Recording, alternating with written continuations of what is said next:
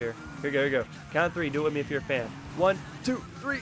Ducks can fly. Oof. Oof. A duck opinion. GTA 5. What's up, guys? Duck Opinion here, and check out this location right here. There's this maze that you can actually go through, and it's pretty neat. I like the idea of a maze, something different to do, and this is part of my series of taking a tour over San Andreas. We're looking at all the really cool and rare spots, so if you know any cool or rare spots like a maze, just something that looks out of the ordinary, let me know, and we'll go check out in the next episode.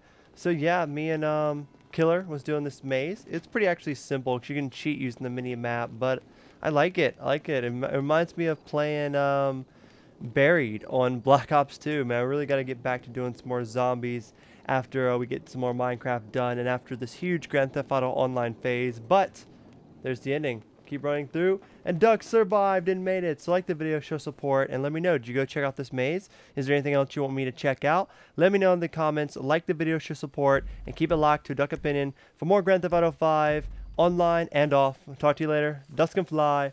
Peace.